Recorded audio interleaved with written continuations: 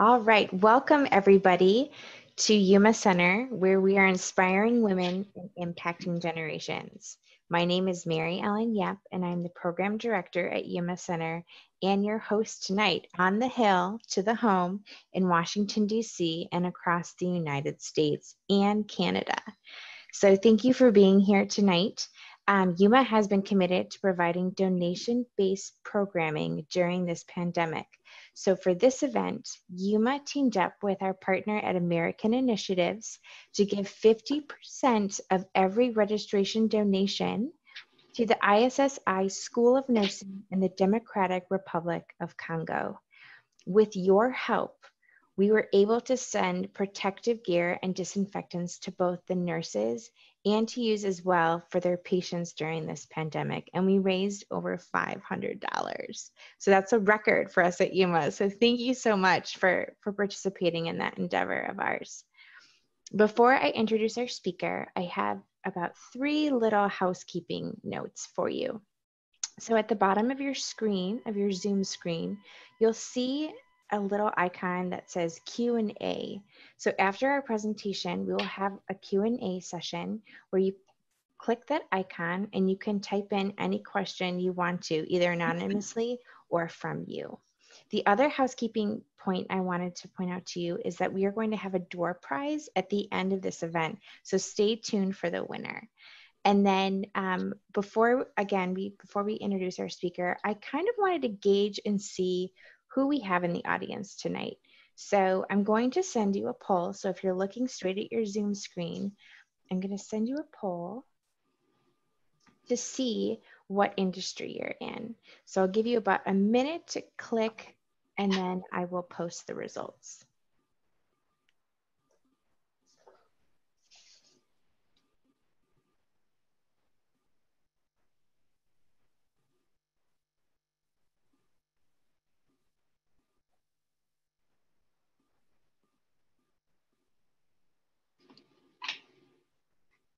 All right, I'll give you about 30 more seconds. There are a few other people who are still voting away.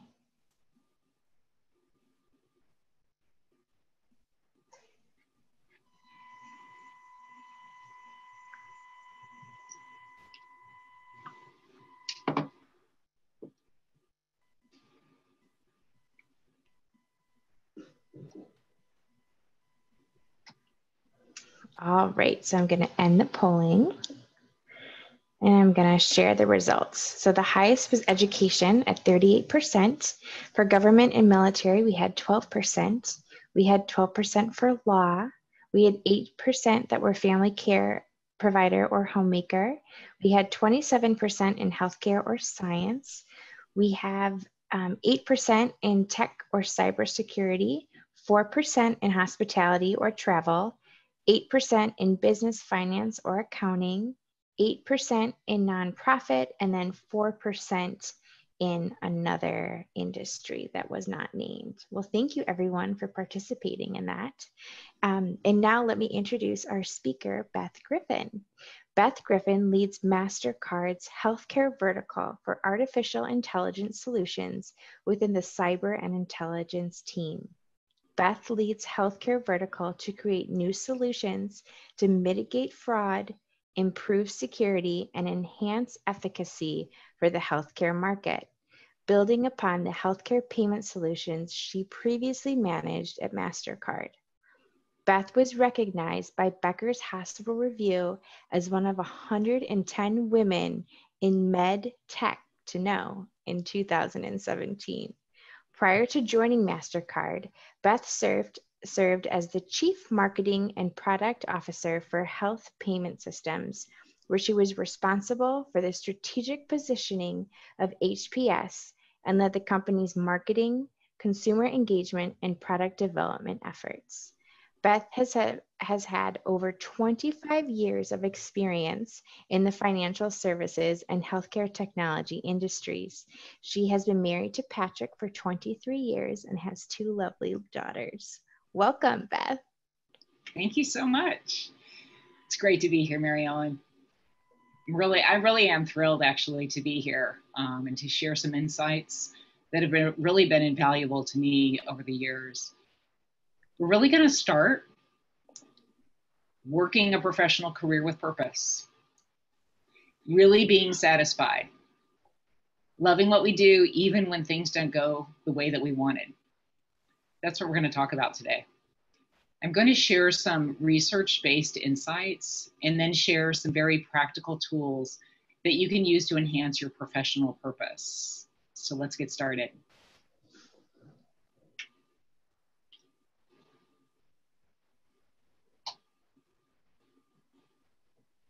So I'm going to start with a story. Let me tell you about Kate. She's a former colleague of mine. She manages hundreds of employees at one of the top companies in her industry. She's an admired leader with dozens of years of experience, recognized as a rising woman executive by her leadership team. Because her company is wildly profitable, her high six-figure salary is significantly higher than the average for her position. But she never lets it go to her head. Her bragging is limited to talking up her team. She's proud of how they work and support one another. No matter what Kate is talking about, you can tell she's genuinely interested in you. Kate and her husband have 2 children in a happy marriage.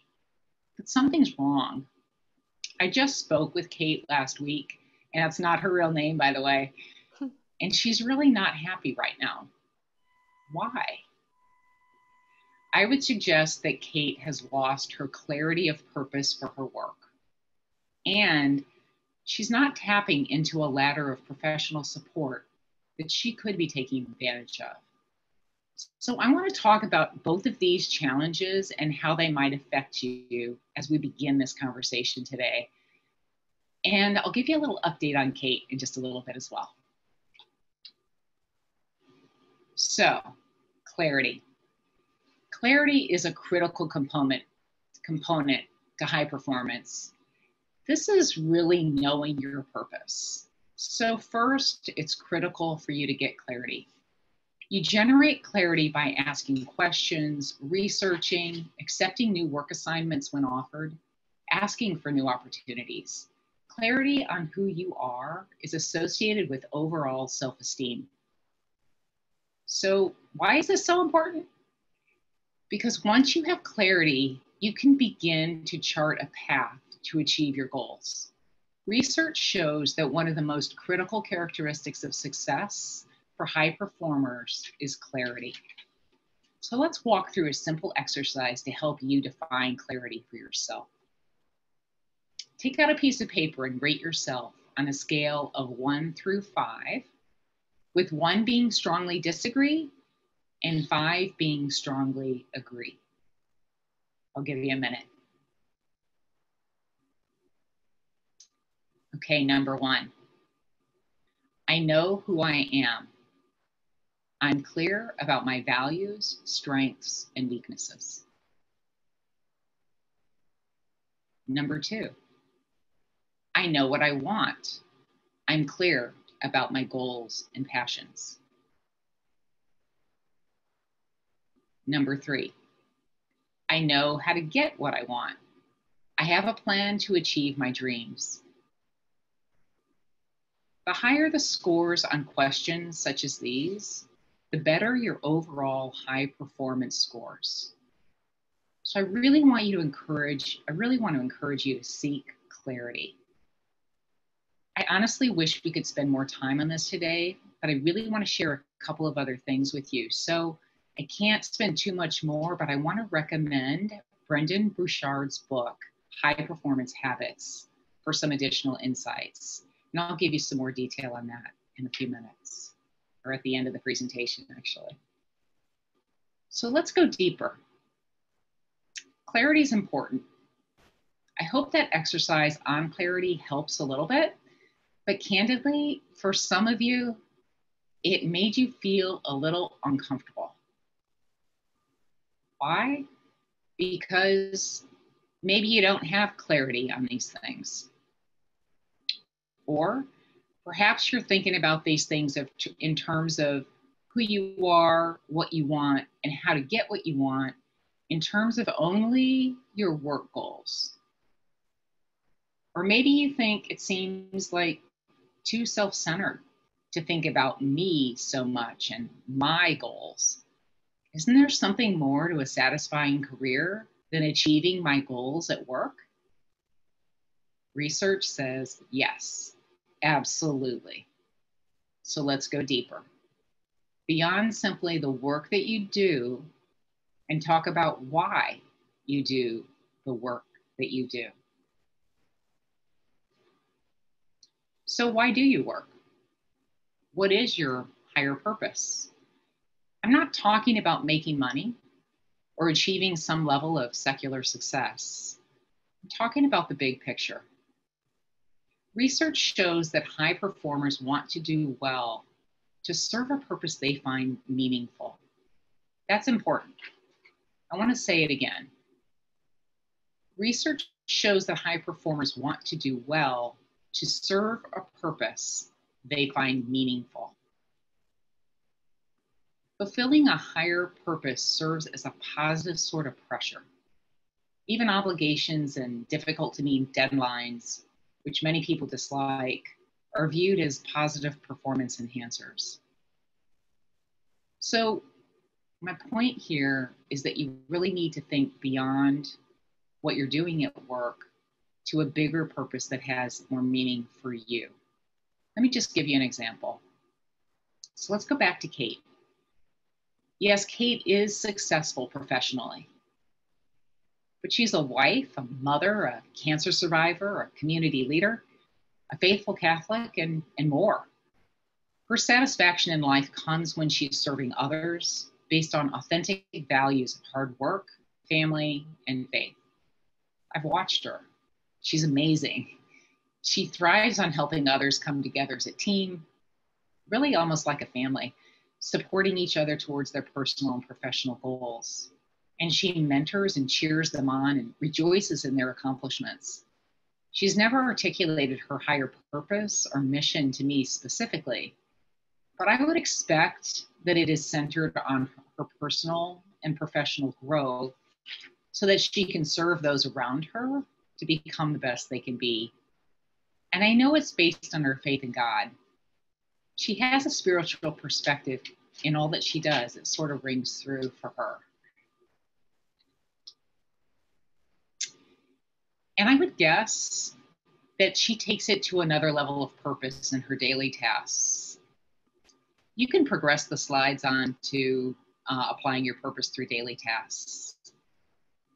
Anyway, I would guess that she takes it to another level of purpose in her daily tasks. And she's, when she's focusing on a particular project, whether it's getting the house clean at home or getting her leadership team at work aligned to a new goal, she really focuses at several levels. One, her work goal. Two, and deeper, the purpose of serving her family or her team. And third, and probably more importantly, at her kind of meaning level, or perhaps some would say spiritual level, she focuses on offering her work well done for a particular intention. She's shared that with me sometimes. Maybe she might offer her work for a friend who's working through a job loss or the death of a family member. The old adage of offering it up can really become reality when you focus your work activity at this level. Having this extended intention for your work makes a huge difference in how you attack that work. At least that's been my experience. Try it and see how it influences your satisfaction and your results. So we focused on gaining clarity on purpose, and we could talk a lot more about it and talk about a lot of meaning, what is meaningful to you, and you could have much bigger, meaning intentions beyond some of the things that my friend Kate has. Big, visions of how you want to impact the world. And that's awesome. The key is for you to gain that clarity of purpose. So we focused on gaining the clarity of purpose and how you can take that to deeper levels of service to others and even to a deeper meaning level, a deeper spiritual level potentially. But now I'd like to get more tactical and share 2 high performance habits that I have found to be critical to my success and that research shows high performers do consistently. Number 1, have a morning routine, which Brendan Burchard calls the first hour of joy. I love that. It's really my favorite part of the day now. And number 2, establishing your professional support infrastructure. Let's dive into that. You can't contribute in leading to your team or leading change in your organization if you are exhausted, stressed out, and being pulled in a million different directions. So putting some of these tactics into your day can make a huge difference. Believe me, I know. It's taken years for me to get some of them into place. And I continuously, as my life evolves and changes, I have to adjust. Let's dig into some of these and hopefully they can provide some value for you. So that first hour of joy. Most people start their day by rolling out of bed and grabbing their phone to look at emails or scroll through the latest news on social media. Is that you? It's a horrible way to start your day with negative news and email, which is really, think about it, starting your day responding to other people's priorities. Let me say that again. When you start your day with email, you're responding to other people's priorities. How can you expect to get your work done well if you're responding to other people's priorities first? Think about it. Research shows that those who embrace a consistent morning routine have improved energy, confidence, and productivity on a daily basis. And that morning routine is the first thing you do. And it consists of 3 things, no matter what performance coach you might follow. I've studied many. 1, physical, 2, spiritual, and 3, planning components. And there are some tactical things that I'd like to share with you as well. You'll be amazed at your confidence and improved results just by taking that action of a morning routine.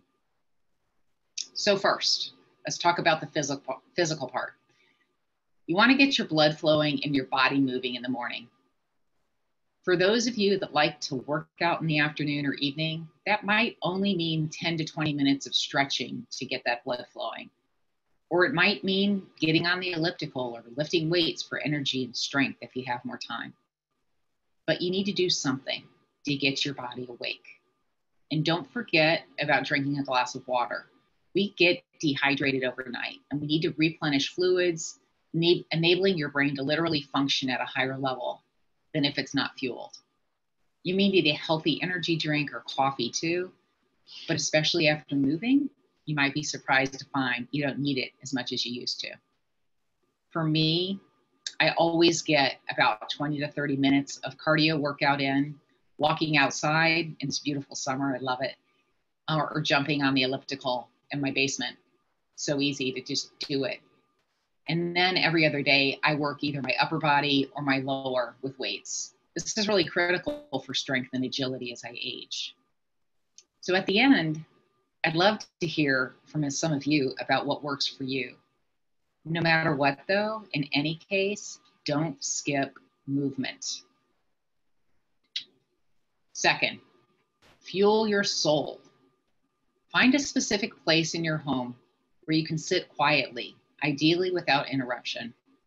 This might require that you get up 15 minutes earlier than everybody else in your house, but it's worth it. For most, this time includes prayer or meditation or perhaps some spiritual or inspirational reading. It's a time to give thanks and ask for the grace to move through your day with confidence, trusting that you're being supported along the way, along your path. I love this part of my morning. For me, after I get up and brush my teeth and change into my workout clothes, I go downstairs, drink a large glass of water, and make some tea. Then I sit down into my favorite prayer chair with some meditation time. I do this first is it makes getting out of bed easier, candidly, even when I'm really tired, because I know I get to sit and be quiet again soon. Third, planning. Plan. This only means taking 5 to 15 minutes to look through your day and identify your top 3 priorities. Note, those top 3 are the ones you address first in your day. I literally block the first hour of my day to focus on my top priorities. To be honest, I have a more robust planning system I use on Mondays, first thing. It's part of my priority time on Mondays to document my weekly goals based on my monthly and annual goals. It's all in a spreadsheet. If you can visualize it, I have a column of my annual goals, which I documented at the beginning of the year. I have monthly goals that I update monthly, and then I have weekly goals that I update weekly. And it's incredibly helpful. I print the weekly goals as kind of a checklist for the week and put it right in front of me on my desk. That way I really never get off track. So this part of my morning routine is really easy. I just look at my day, see the critical meetings, and prioritize and priorities for me for the day. This review also includes 1, who am I waiting on? And 2, who do I need to reach out to? So once I get to my desk, I can easily continue with my plan for the day. Let me give you a little professional tip. When you're at your desk and one of your top priorities depends on a response from someone or requires you to reach out to someone, sort your inbox by people's names. If you didn't hear from those you were waiting on, move it to like a reach out list. It's a huge time saver and keeps you from scrolling through all of your emails and wasting time responding to things that do not support your priorities for the day. Remember, your top 3 priorities come first. For me, I block the first hour of my day to address those priorities. Sometimes I have to block more time or I have to block time later in the day.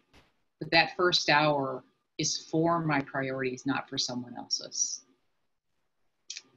So to recap my morning routine, wake up, brush my teeth, change into my workout clothes, drink a glass of water, make tea, sit down and pray.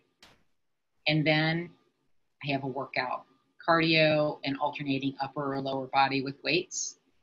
Then I review my day, usually just looking at my phone, identifying my top 3 priorities. Then I take a shower, get dressed, attend mass, oftentimes if I can, online these days, and then I go to work. I focus the first hour on my priorities, not on my email responses, although I may need to go through the sorting exercise I mentioned. And getting this routine in place, honestly, it's taken years of practice and adjusting, and it doesn't happen overnight. I get up early to get it all in, usually 5 o'clock or so. You may have different circumstances than I do. You may have little children. You may have been up at night. You may have a long commute. But figure out what works for you to fit in these 3 key things into your morning. Don't let these things impact your ability to establish some level of control of your mornings. Don't let the circumstances of your life impact your ability to establish some level of control on your morning. It will make a huge difference in your life. So the morning routine. It's critical, but keep in mind, everyone's morning routine will be different. Some days you may only have 15 minutes, but take that time to stretch, sit and close your eyes for 5 minutes, take the time to identify your top priorities, especially the top 3, and that time's going to serve you all day long.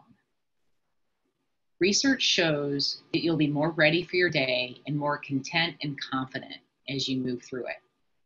I challenge you to give it a try next week.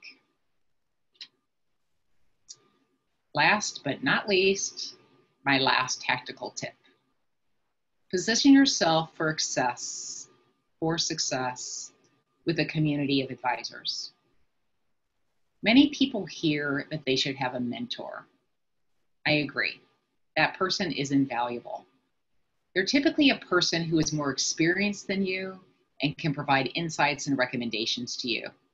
Often they're within your company and understand the processes and culture of the company and can be a great resource. But if you really want to take it to another level of competence, staying rooted in your purpose and growing towards your goals, I recommend that you not only have a mentor, but a sponsor and a coach. Why all three? Because they serve different purposes. The mentor, as I discussed, is really a person who ideally is within your company. So someone that you can trust, who's more experienced than you, who you can have confidential conversations with on a regular basis. For me, this is my previous manager. She knows my skills, my strengths and weaknesses. She's supportive and willing to guide me. And I make sure that we meet on a monthly basis. It's on my calendar. I send her an invitation that's a recurring meeting, and it's fabulous. The second is your sponsor. This is usually a person who can recommend you within your organization for a new role or for a promotion or for perhaps just another opportunity to do something that would augment what you know today. They may be your manager or someone in your line of business that has authority to do so. Honestly, this is a really critical person. For me, this is the head of our global healthcare strategy. He knows what I do, he appreciates my skills, and wants to help me grow. Critically, and very, very importantly, he sits in the committees that can recommend me for new roles or promotions. And so I make sure that we also meet every other week. And to be candid, we've established such a good relationship that we often talk more often than that. And then third, the coach. This is a person that can coach you at a deeper level. He or she can work through confidence issues or challenging relationships, challenging projects or problems at work, or perhaps candidly on your personal life that perhaps is impacting your work or other aspects of your life, perhaps even your health. They can support you spiritually and in like a breadth of ways if desired. They often are not associated with your company at all. They often come with a fee, which can be negotiated to be paid by your company. I certainly have negotiated that on several occasions. I've had a coach of some type for about 15 years or so. And maybe not coincidentally, I've had one through probably the biggest growth years of my career. I definitely do attribute my growth in part to having this resource. I have a couple of resources for coaches that I know personally in the resource section of the PowerPoint, so I'll talk to those at the end of the presentation. So by the way, remember Kate? Well, when I chatted with her last week and she was sharing her dissatisfaction with work, sort of life in general, candidly, I gave her similar advice. Get a coach and a mentor.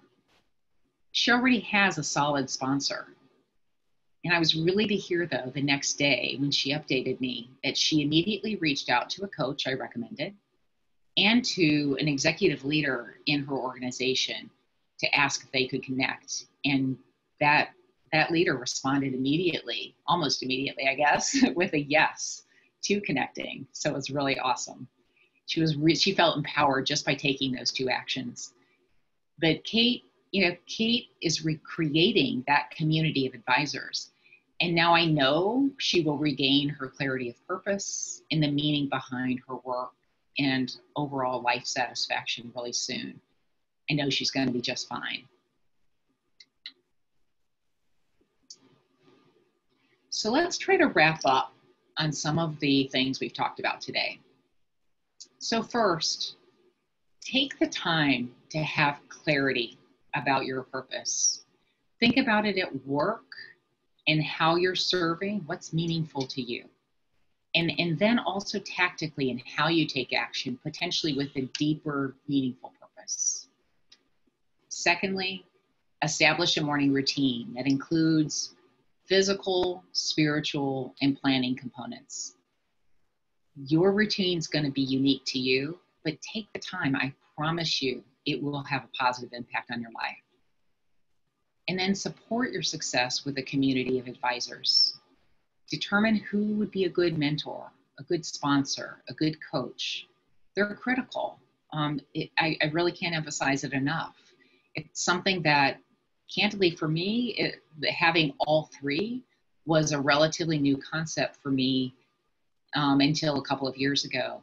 And I expanded to make sure that I have all three. And it's made a huge difference for me in my satisfaction and, candidly, in the support that I get on a day-to-day basis in my work. So my challenge to you today is to find at least one thing that I've shared today and make a commitment to try it for 1 week.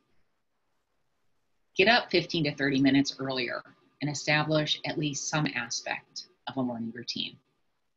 Identify a mentor, a coach, or a sponsor. Take the time to journal, pray, or in some way get clarity on your purpose. Maybe even offer your work well done tomorrow for a particular person that you really care about, who's maybe going through a difficult time. Lots of people are today with everything going on in our society. My wish for you is that you find that your professional work has purpose and that it's satisfying in a deep way, that serves a purpose that you find deeply meaningful. On our resources page, the next page, I've included some resources that might be of interest. Brendan Bouchard has studied performance, and he actually did about a 3-year study of high performance across many industries to create his book, High Performance Habits. It's incredibly insightful. You can use it as a workbook. He has all kinds of information on YouTube and blogs and lots of great resources, but I just really appreciate some of the very tactical and also just deeply meaningful work that he's done. Darren Hardy is also he's a successful entrepreneur and a coach. He has amazing productivity tips. I took his Insane Productivity course a number of years ago and got lots of great tips out of that. Really enjoyed it. Joan Sparks. Joan is a coach in my own community here in Wisconsin. She hosts coaching groups and does individual coaching. I participate in her executive women's group and absolutely love it. And I do individual coaching as well. And then Erin's a former executive with Aetna. She was the president of her division, and she was a previous client of mine. And she's become a very good friend. She created her own coaching programs, both in groups and individually, now with her own company, Be Authentic. She seems to be geared towards professionals that seem to have maybe 5 to 10 years of experience, but she certainly has the experience herself to expand beyond that. She is authentic in her approach, and she's really smart and experienced, but really down to earth. She's just a really neat person. So she could be a fit for some of you, perhaps. I really hope today was valuable and these resources can help you. It's been really a pleasure to be here with all of you. And anyway, I hope you take away at least one thing and put it into practice. Thanks for taking the time to listen. Mary Ellen, I'd be happy to take some questions. Great. Wow. I know that if everyone was not muted, they would definitely be applauding you right now, Beth. That was fantastic. That was really, really wonderful. You gave me a lot to think about, which is great. So we do have a few questions to start right off the bat.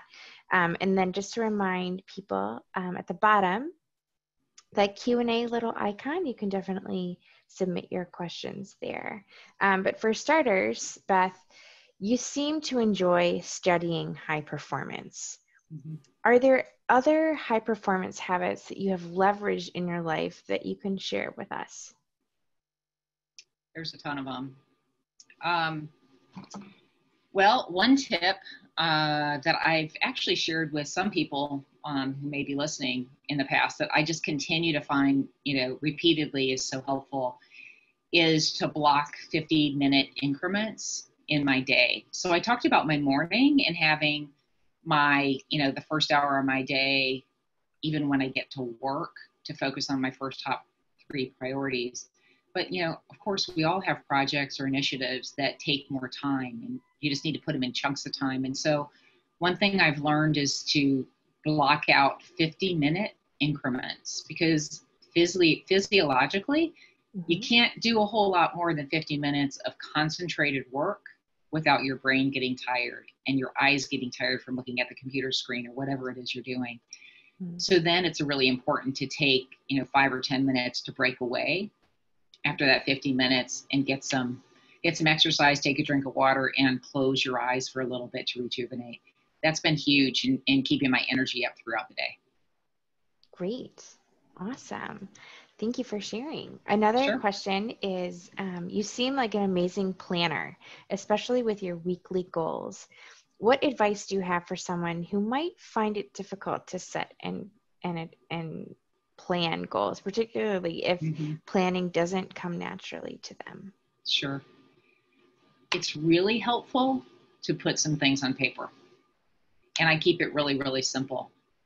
So if there's focus on what are the 3 top priorities that I have today. Even if you're a mom, you're in a home, I need to make sure that I get the laundry done today. I need to make sure that the dishwasher's unloaded. Yeah, it's a good one. I need to make sure, right? I need to make sure that we get that one class taken care of on the computer with my daughter or son. Whatever those priorities are, make sure those are written down and you're really clear about them, and try your best to try to attack them right away at the beginning of the day. I think simplicity is critical. Great. Awesome. Thank you. Okay, another question is, you talked about clarity and gave an excellent example on it. Would you share your personal passion or purpose with us here tonight? Sure. Well, my personal passions are really about doing my work well for the benefit of others, my company, my colleagues, my team, and then being able to offer up those things for specific intentions throughout my day. It just gives me more meaning in my day. But in a bigger picture, I'm also really, really passionate about health and having energy. Like, the older I get, the more I need to make sure that I'm conserving my energy and that I'm able to get through a full day of meetings and interactions, and historically lots of travel before COVID, and then being able to have the energy to come home and be with my family and be able to function. So having that balance. So really doing my work well, but also doing it in an effective, what I think of as balanced way.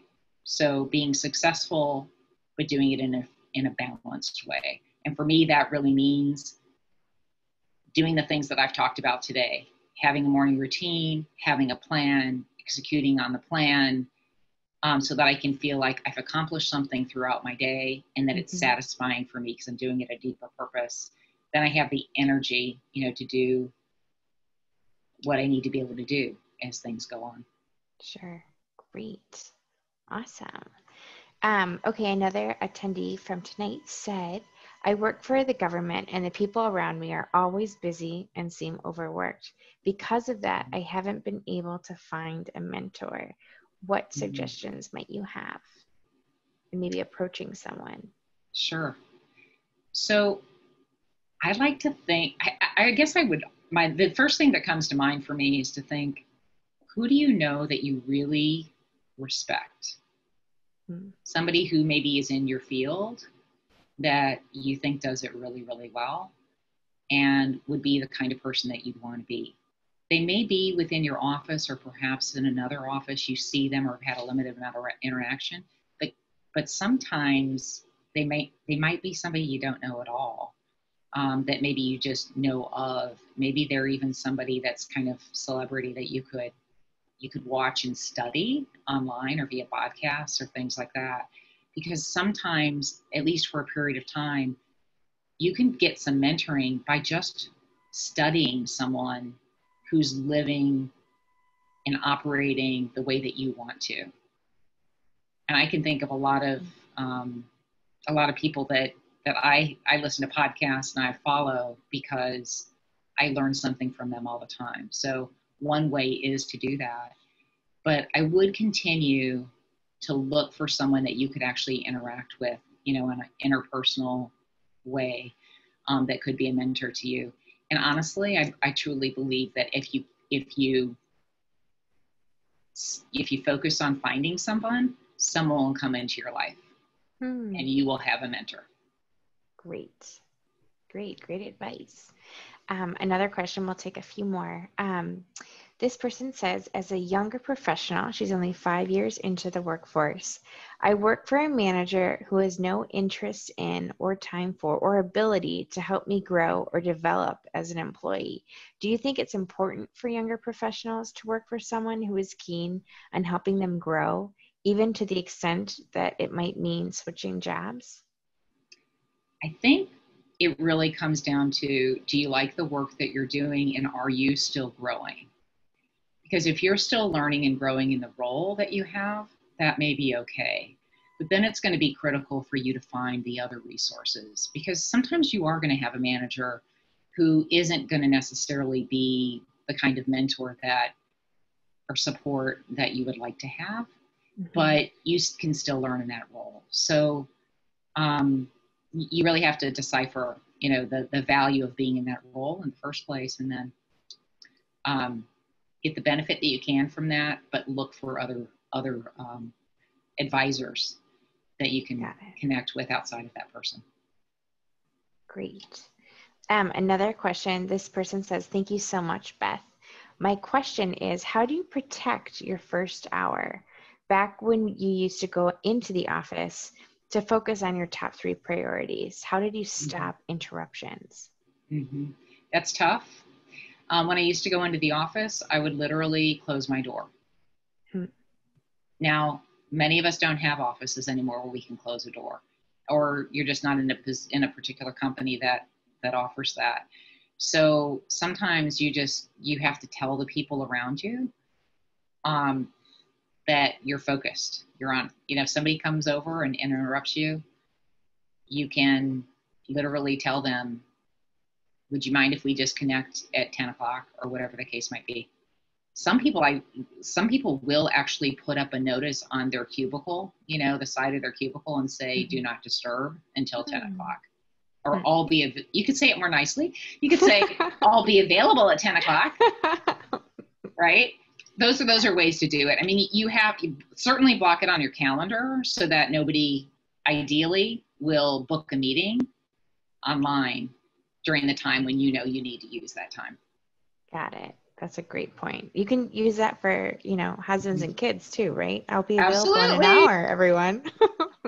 I know lots of moms that actually will do that. They'll designate an area of their home where they're like, I need to have my quiet time, all right, maybe in the afternoon, and they'll designate it maybe even as their own, a quiet time for their kids too, and say, this is our quiet time. You can read, you can, you can take a little rest, whatever, but this is the time when mommy needs to be allowed to sit here and be quiet. Great. Yeah. Sometimes it's essential, right? It is. You have to recover somehow, or you won't have the energy for the rest of your day and for the people around you. Right. And I think a lot of women, just comment, a lot of women tend to think we're being selfless when we take care of everybody around us first. But the reality is that if you don't take care of yourself, you can't take care of others. And here. I've learned that the hard way. So words of advice from an older person. More seasoned, I like to say. Yes, more seasoned. Another question is, how do you leave work at work? Say you have a really hard time, or you have a meeting that, went awry. How do you leave work at work and not have it really, infiltrate into your home life? That's tough. I mean, I work at home now. And so, I have a whole flight of stairs to cut it off. Not very much. Yeah. I guess one of the things I have found is that I will take a short meditation break in the afternoon, usually about 15 minutes. Sometimes I can get away with a half an hour, but I usually don't take a long lunch, so I feel very justified in doing that. And I take that time to close my eyes and be quiet and regenerate. And I find that if I do regenerate, I'm better able to deal with whatever's going on at work that may be challenging. And then I'm able to leave what needs to get done. Another thing that I think can be done is to write down, just sort of to get it out of your mind onto a piece of paper. What's the challenge? What can I do about it? And remember, you only should focus on what you can control. And there's many things you can't control. So only focus on what you can control. Write down what you might do for those things that you can control the next day and leave it on your desk and go home. Great. And then we'll take 2 more questions. So one is, does the physical activity have to happen in the morning, in your opinion, in your professional opinion? The physical activity, some physical activity has to happen. I was trying to emphasize that. You may not like to do a full, big workout in the morning, and that's okay. A lot of people like to do it after work. It is one way to relieve stress, and that's another way to leave work at work and de-stress. But you do need to wake up your body in a positive way to get your brain rehydrated, to get the blood flowing in your body, and to get you ready for the day. You need to do at least 10 or 15 minutes of some stretching, something to open up your body so you're ready for the day. You will feel tremendously better. Try it. Great. And then the last question, do you have any recommendations on how to gain clarity on a passion or skill set being intended for work or your personal life? This is probably one of the most difficult things that I have had to work through, to try to gain a level of clarity and meaning. So I can understand why someone would even ask this question. Honestly, I would journal, and I would pick up Brendon Burchard's book. Okay. I think that he has some really good questions and some means for driving additional clarity. And part of that will probably come down to journaling about things that really have a positive meaning for you. And again, if you have the intention to get that clarity, it will come. Just be patient with yourself. Great. Well, Beth, thank you so much. This was such a wonderful event, such a great presentation. Thank you so much again for presenting here tonight virtually from Wisconsin, as we're all here in Washington, D.C. We are going to pick a winner for our door prize.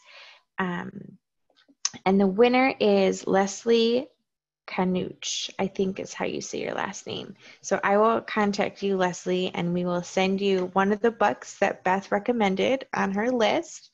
And so that will be great. So thank you everyone again for a wonderful evening.